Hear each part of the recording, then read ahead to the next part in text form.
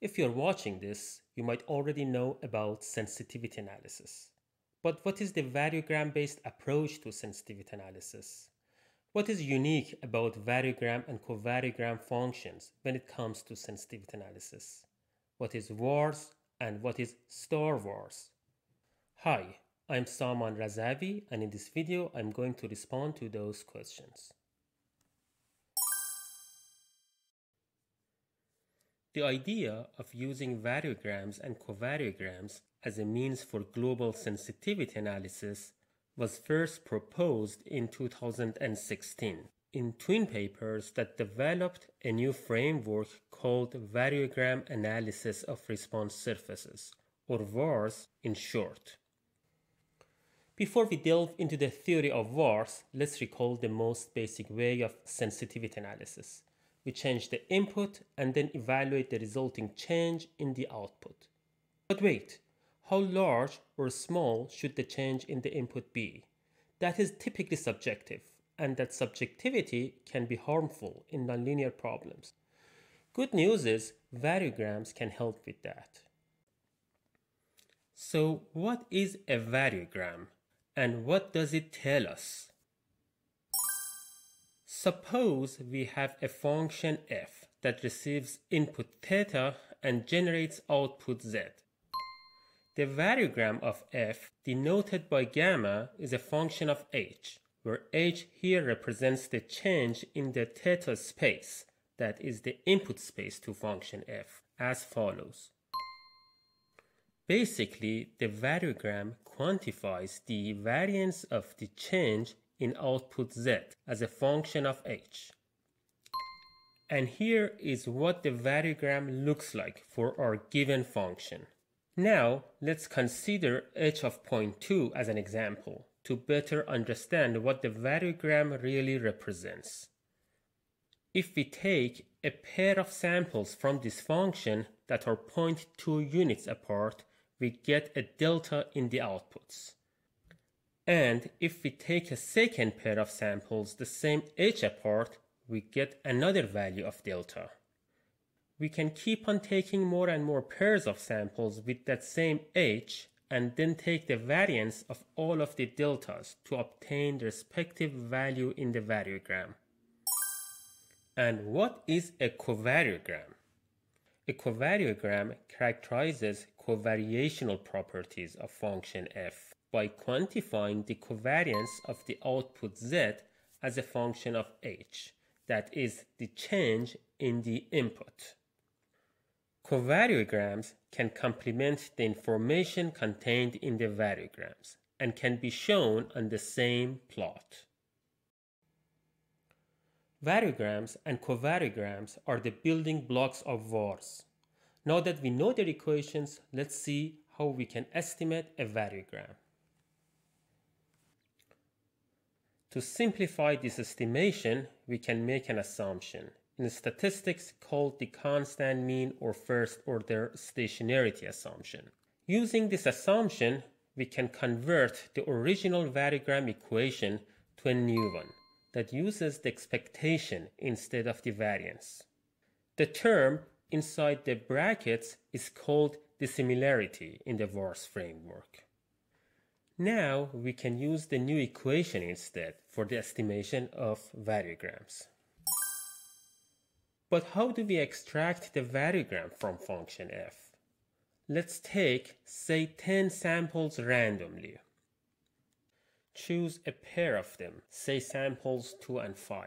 This pair has an h, which is the distance between the two samples in the input space, and a delta, which is the change in output when you move from one sample to the other. This pair gives us a point in the variogram plot. Now let's choose another pair, say by samples 3 and 4, and map it similarly onto the variogram plot. And then another one by samples 1 and 6, and then another one by samples 1 and 10. We can continue until we have mapped every possible pair onto the variogram plot. From our 10 samples, we get 45 pairs that are basically all possible pairings within our set of 10 samples. When we have all those dots, we can estimate the variogram by averaging those dots for different values of h. Now we know the basics. Let's use a simple example to see how VARS uses such variograms for the purpose of sensitivity analysis. Our example here is the butterfly function with only two inputs, θ1 and θ2, and output z.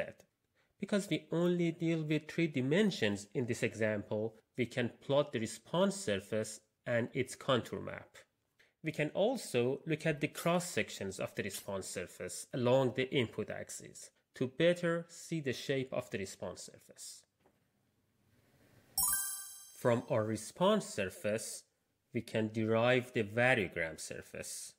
This example has 2 inputs, so the variogram also has 2 inputs, h1 and h2, one representing the change or distance in the direction of θ1 and the other representing that in the direction of θ2. In VARS, what we need is the directional variograms, which are cross-sections of the variogram surface.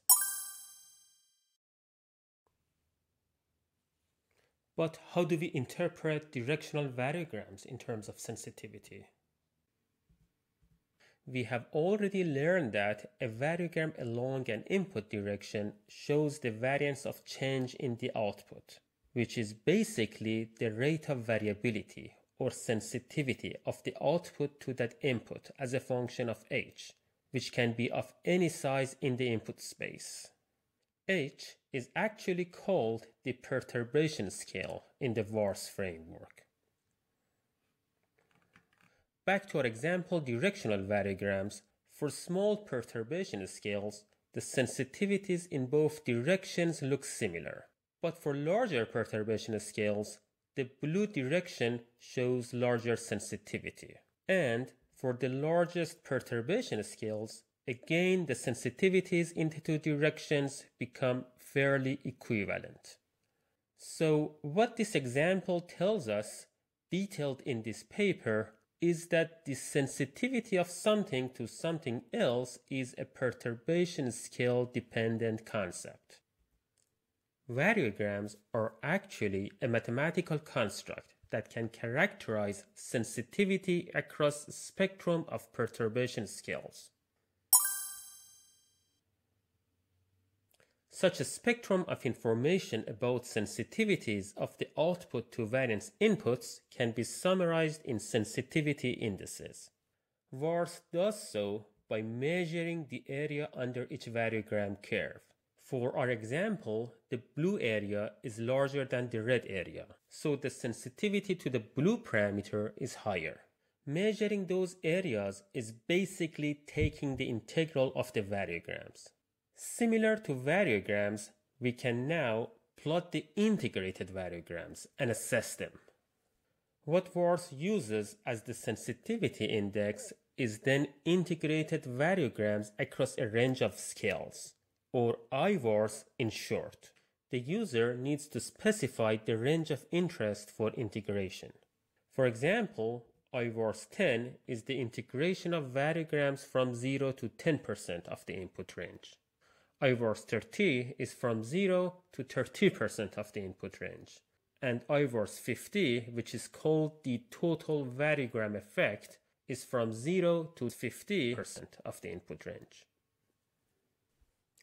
Okay, now we know the theory of VARS. Let's see how we can numerically implement this theory. An efficient implementation of VARS is called STAR-VARS because it uses STAR-based sampling strategy. STAR has 2 parameters, the number of stars and the resolution of sampling. To understand what they are, suppose we have an input space with 3 inputs, θ1, θ2, and θ3. Let's choose the number of stars to be 2, so we get 2 sample points located randomly in the input space. These points are called star centers.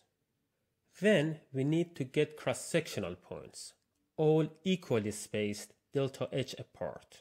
Let's take delta h to be 0.1. which means 10% of the input range. These cross-sectional points are called star points. The total number of samples can be obtained by this equation, in which n is the number of inputs for a given problem, m is the number of stars chosen by the user, and delta H is the resolution of cross-sectional sampling, which is also chosen by the user.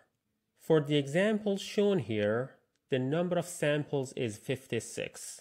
If you don't know what values to choose for m and delta H in your own problem, our recommendation is to go with a delta H of 0.1 and then choose m such that the total number of samples remains within your computational budget. Many experiments have shown that STAR-VARS can generate robust and reliable results with m values as small as 5 or 10. Once you have collected all those samples from your input space and obtained the respective output samples, for example by running a model, VARS can generate a wealth of sensitivity analysis information. Not only does VARS generate the I-VARS indices, but it can also estimate classic sensitivity analysis indices based on the derivative and variance-based approaches, also called the Morris and Sobol approaches respectively. Therefore, VARS can be viewed as a unifying theory, generating a spectrum of information on sensitivity. For limiting cases, it reduces to derivative and variance-based approaches. These relationships will be explained in another video. VARS is also highly computationally efficient. Different experiments have shown it is 1 to 2 orders of magnitude more efficient than alternative methods, because it is based on the information contained in pairs of points rather than in individual points. And we can get so many pairs out of a small number of points. For example, in a two-dimensional space, how many pairs do we get out of 5 points? All possible pair combinations of 1, 2, 3, 4, and 5, and they add up to a total of 10 pairs. By adding one more point, we get 5 new pairs, and now we have 15 pairs in total.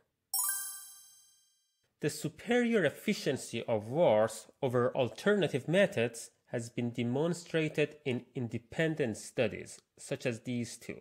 Overall, VARS is able to quite efficiently converge to robust estimates of sensitivity indices, even with small sample sizes. Such efficiency enables you to run a sensitivity analysis on very complex and computationally demanding models. This video was an introduction to the variogram-based approach to sensitivity analysis. Now you may ask how exactly it relates to the classic derivative-based and variance-based approaches to sensitivity analysis. You may also ask, what if the inputs are correlated or non-uniformly distributed? Or what if the response of a model that we run the sensitivity analysis on is dynamic and changes with time? In the follow-up videos, we will delve into those questions. Thank you for watching.